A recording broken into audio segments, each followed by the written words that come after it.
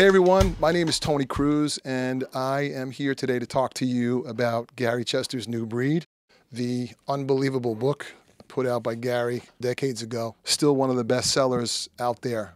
I had the great fortune of coming into Gary's life when I was 9 years old. It's a long story, and Katrina and I are working on a documentary for Gary's life. Part of that story will probably be there, but just so you know, I studied with him for 10 years, and from when I was like 9 years old. He didn't really take young kids, but he took me and this other young kid. Our fathers used to go, and we would have this competition kind of thing, and it made us practice. It was a wonderful experience, and that was pre-systems, and it was late 1970s.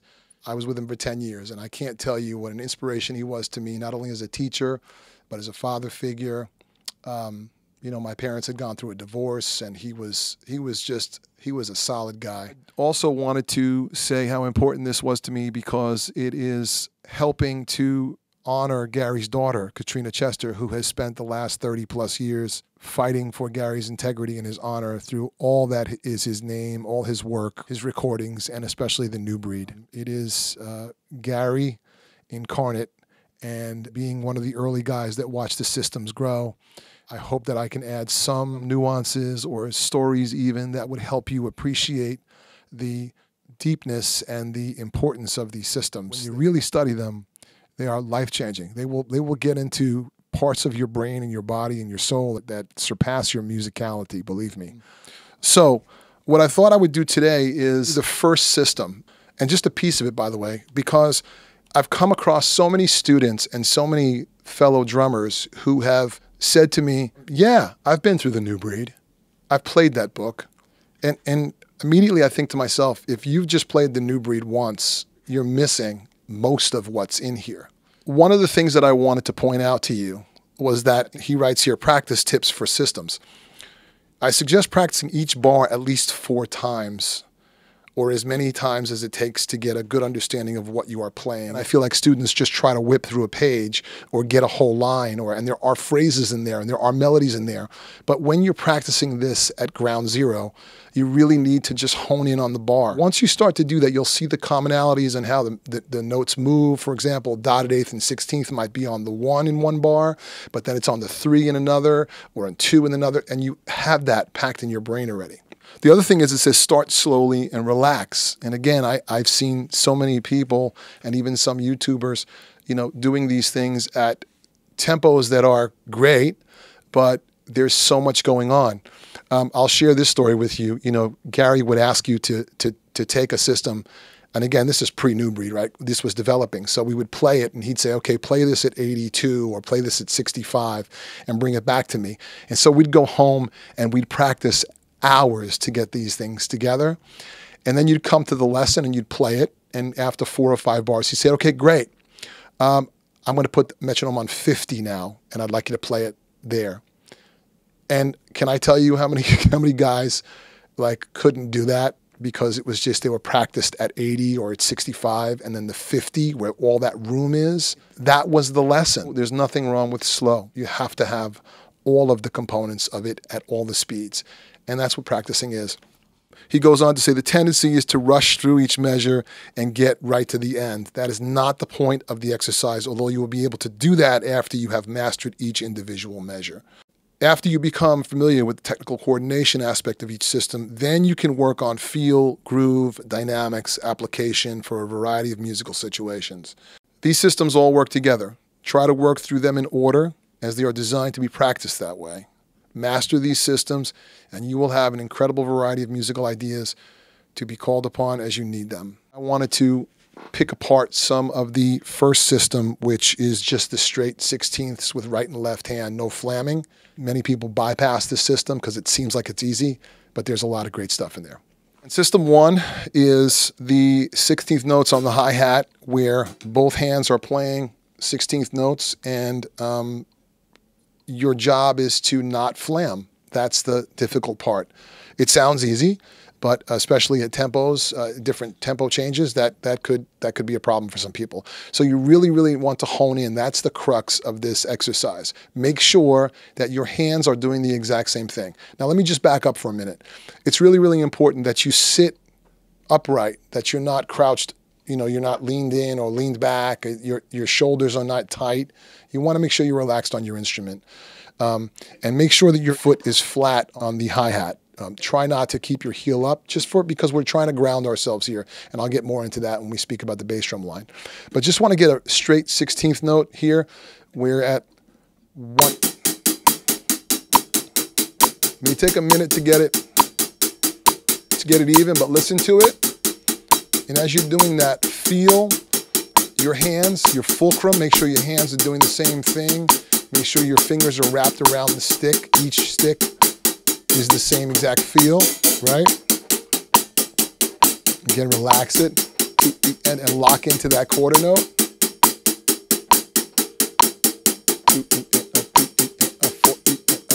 So you're subdividing that quarter note by playing these 16th notes, right?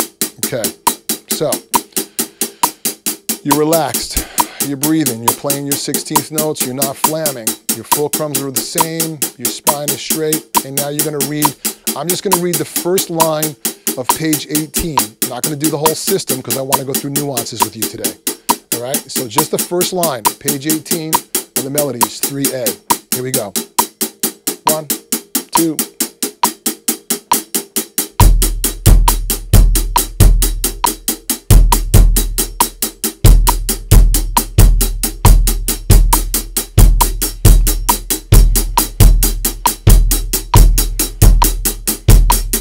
okay, again, that was the whole line, but don't be afraid to bar them out, right? First line, first bar. Over and over again.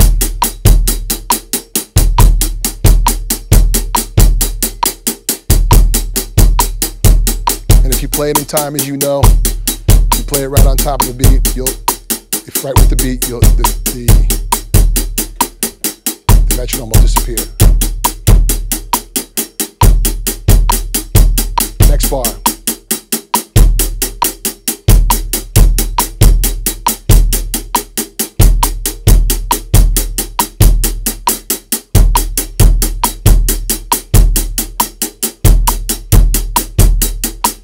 Next bar.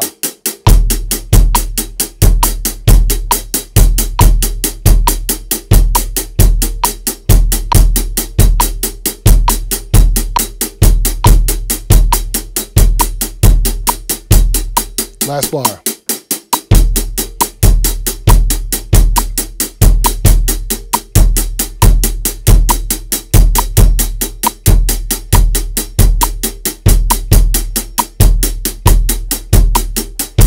As drummers, we have this tendency to hit the bass drum and the cymbal hard, especially the hi-hat. So please, guys and girls, please avoid doing this. We don't want that. That defeats the purpose of the system. The system, again, is to make sure that everything is working separately but in unison, right? Really, really important. Okay, so we got that. That's probably the easy part of this, but Gary was big on the count. Can you count the quarter note? Can you count the upbeat 8th note?